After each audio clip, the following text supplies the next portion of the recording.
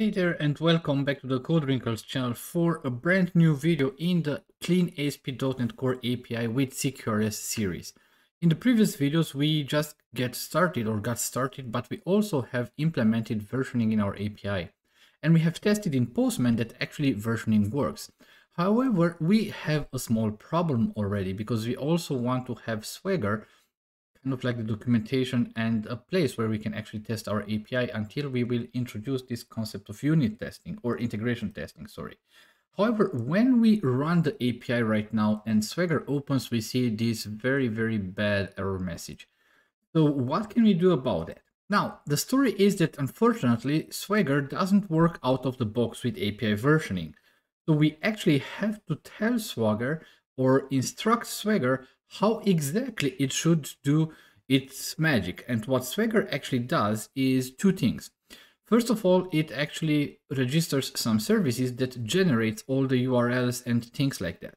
And then for each version of the API, it should generate those services with the endpoints and whatever we want to request.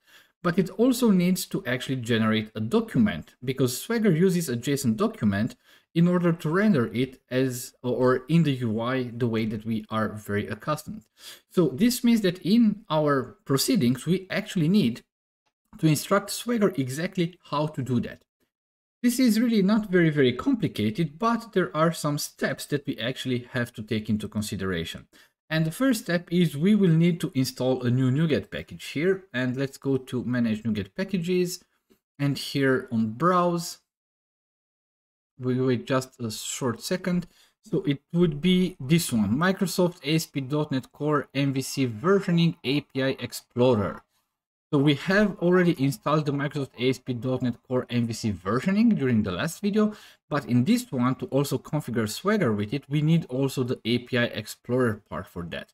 So we just hit the install button, we accept everything that needs to be accepted, and that should be done. And afterwards, if we check here, we see that we have this ASP.NET Core MVC versioning package, and we also have this versioning API Explorer package. So that's actually the first part that we had to do, and actually everything should be fine right now. Now, of course, if we install a package, then the next thing that we need to do is, well, we need to configure how this package actually should work. And in this case, what I would like to do is go here in our program class, and here we need to configure some services. And we have here builder.services. And what we need to add is add versioned API Explorer.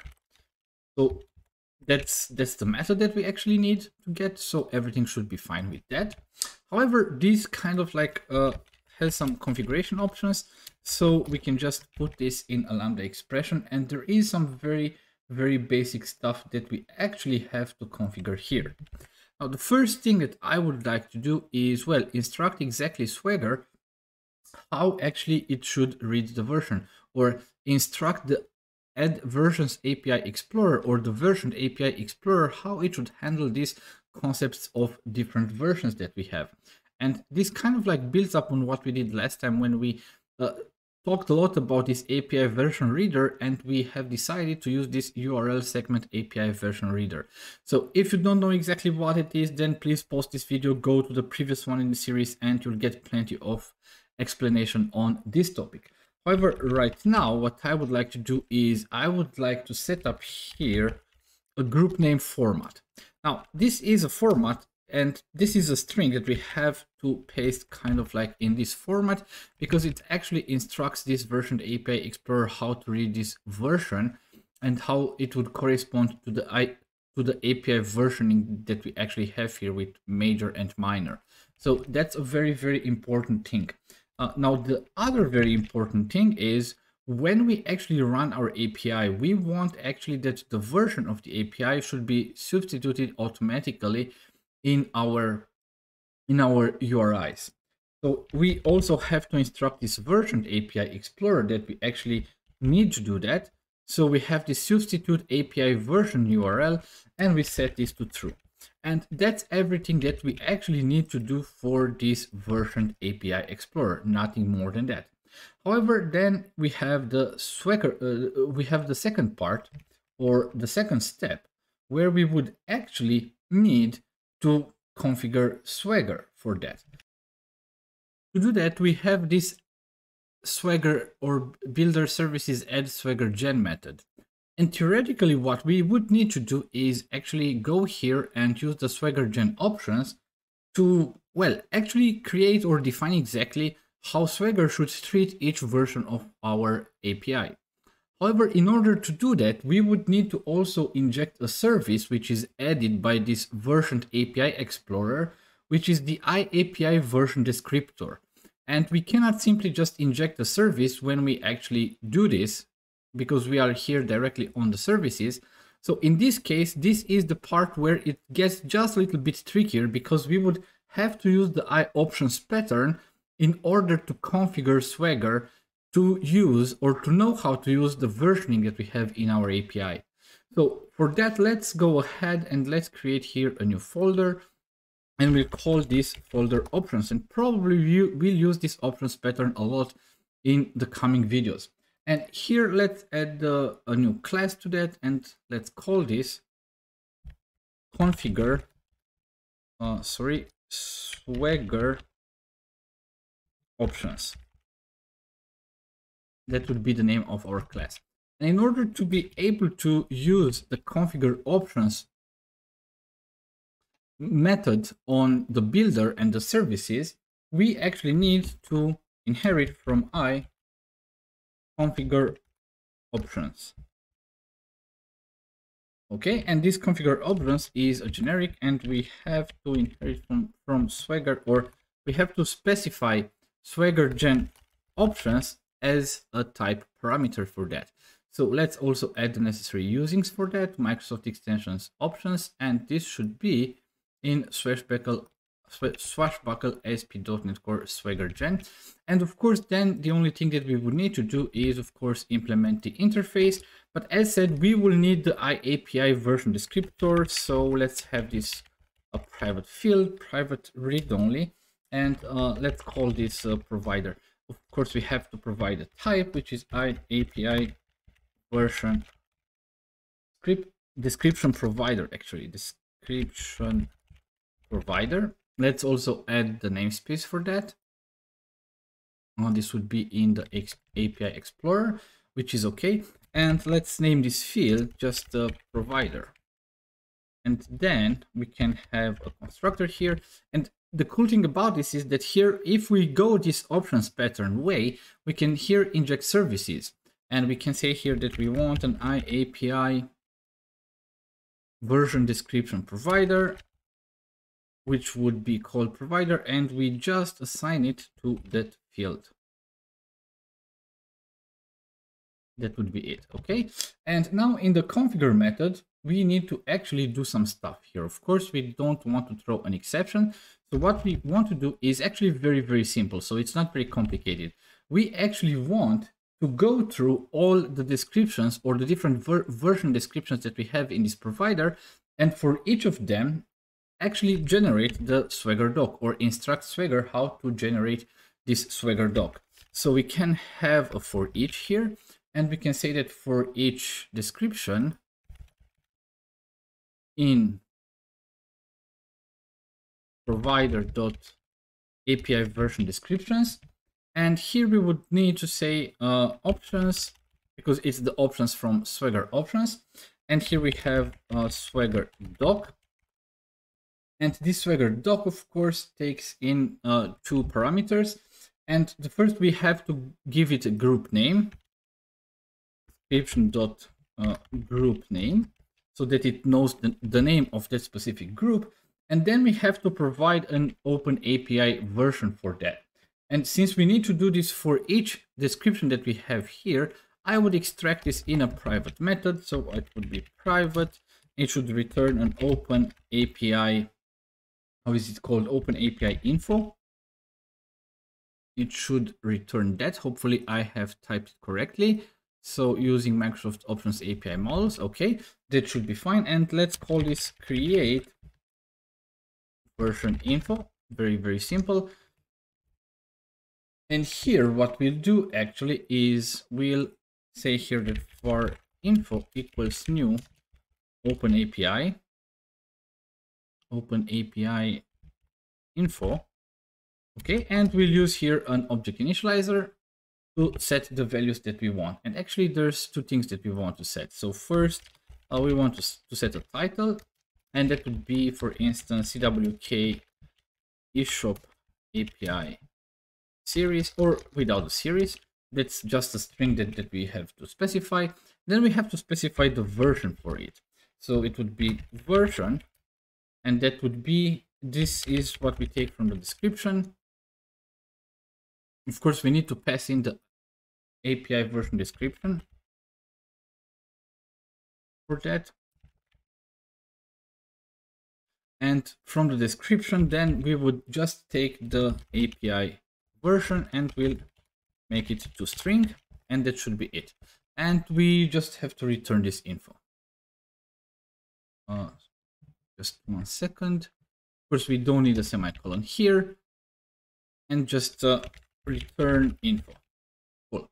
So we are done with that. Now here in this Swagger doc, we just have to simply come back and just say that, hey, create me a new version for this.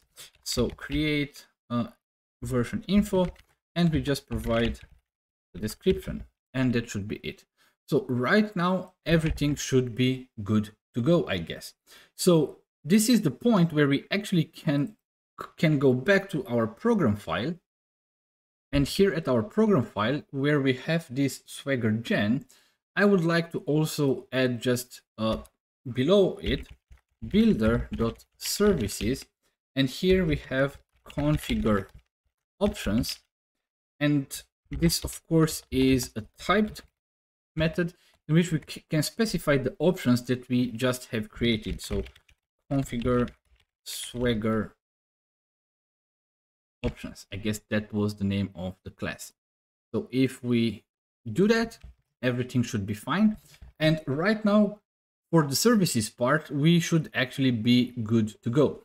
However, there's one other thing that we would need to do, and this one is actually on when the app is already built, because we have here this type of stuff. Actually, what I want to do, I want to use Swagger not only if we are in development, so we just take everything outside of here, and this is actually where we configure our middleware. And here for the Swagger UI, we should also actually provide the necessary information. So this also takes in an options object that we can leverage to actually define exactly what Swagger should do. So let's do that. And here there's exactly the same thing. We would need the IAPI version, the description provider, but here the app is already built. So here we can just require a service from the already existing service provider. That wouldn't be a problem. So we have here var provider equals app.services. And here we have this get required service method. And we want a service of type IAPI version description provider. Namings are fairly long here, but that's it. We just have to provide them once. Then IntelliSense will do the rest. So nothing more than that. And similarly to what we have done in the services, we also need here a for each loop. And once again, in for each description in provider.api version descriptions.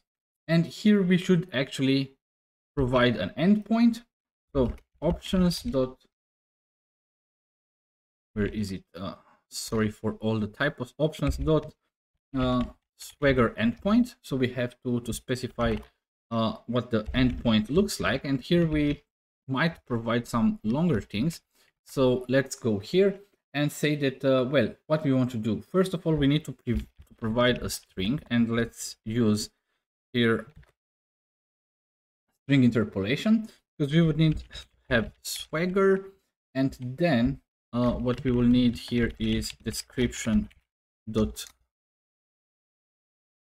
group name, and then we need the Swagger JSON. So if I typed everything correctly, that should be it. And then we just have to provide the description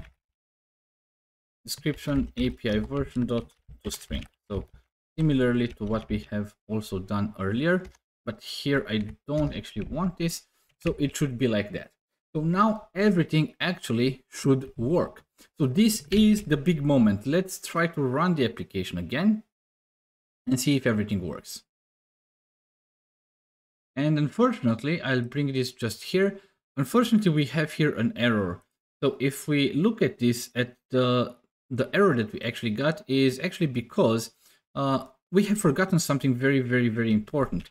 So let's go for 1 second back to our controllers. The problem with the controllers are that if you don't specify here an HTTP method, ASP.NET Core would just infer that it is an HTTP GET. However, Swagger doesn't do this, so we have to explicitly provide the idea or this verb on each method. So we would have to go here and say that we have an HTTP GET. Because if we don't do that, actually Swagger will see this as an ambiguous route. So it actually won't resolve it. Hopefully now everything will work. Let's open the application again and see if everything's okay. So in this case, right now we see that we have these endpoints. We see that this is for V1. If we check in the definition, we see that we also have a V2 for that. And here the endpoint has changed to V2. So if we go to V1, let's just try it out. Okay, try it out, execute, and we get this information. This product, in this case, it is Visual Studio. So we know that this is V1 because V2 should return Rider as a project. So let's, as a product. So let's try this out. And we see that in this case, it's Rider. So cool. Right now we have a version API and we have found a way to make it work with Swagger. And that's pretty much it for this video. If you did enjoy this video and find this content useful, please don't hesitate to hit the thumbs up button and of course the subscribe button if you didn't subscribe already, because there are plenty of videos to come here in this series and that might just interest you. Also, if you think that this content might be useful for others, then feel free to share it, spread the word. Sharing is caring and it would be highly appreciated from me. And well, this being said, thank you very, very much for watching, and until the next video in this series, I wish you the very best.